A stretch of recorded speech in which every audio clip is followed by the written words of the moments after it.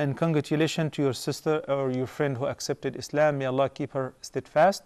And congratulations to the person who introduced her to Islam as well. The Prophet ﷺ said, if Allah guides through you one person, that is better for you than the whole world and what it contains.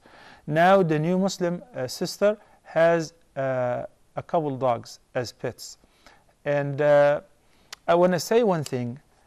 We need to keep in mind, and thank you for talking about wisdom in giving da'wah. It is not possible to change entirely overnight, 100%.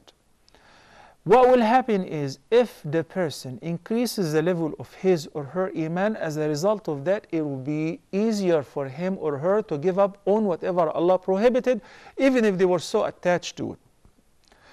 You're calling from United Arab Emirates.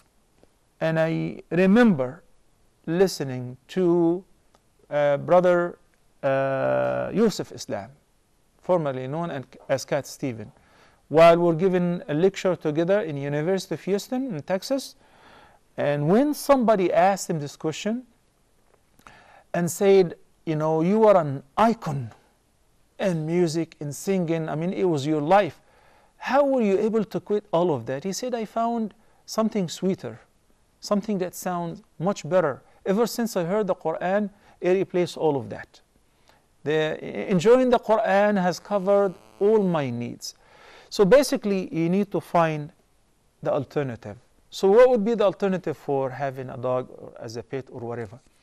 Gradually, once the sister knows how to pray, inshallah, how to make wudu and how to pray, then she gets in touch with Allah subhanahu wa ta'ala. And once she understands that there's something called impurities, najasa, that will ban her from praying, will require her to wash several times.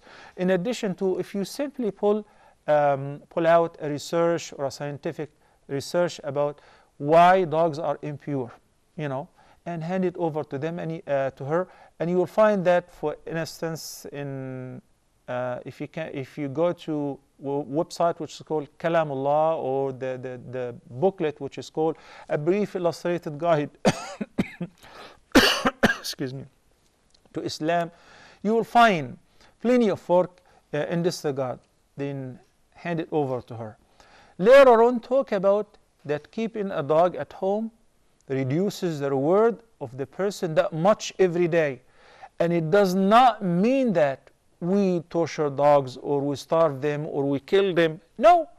Meanwhile, you talk about how the Prophet ﷺ told us about a woman who was one day a prostitute, and she entered paradise because she gave the water to a stray dog.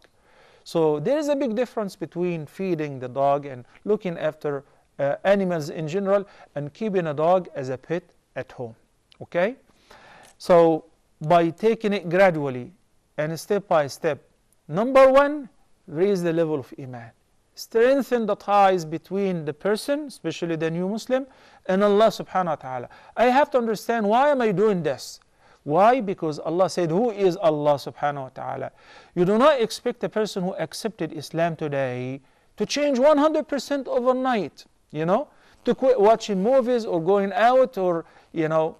So gradually, insha'Allah azza jal. There are some people who chose Islam on their own after making an effort in studying Islam. And those people I have witnessed by myself that they change overnight 100%. One of them was fired. He had recently accepted Islam and he was looking for a job. And the person in the Islamic community where I was visiting was the muazzin, and the secretary of the community said, I will give you a job in one of my shops. He went to his store and he was selling liquor, lotto tickets, cigarettes, and pork sandwiches and all of that. So this brand new Muslim, who's Christian before, said, I'm sorry, I won't be able to work here because I heard and I studied that it is haram to sell liquor.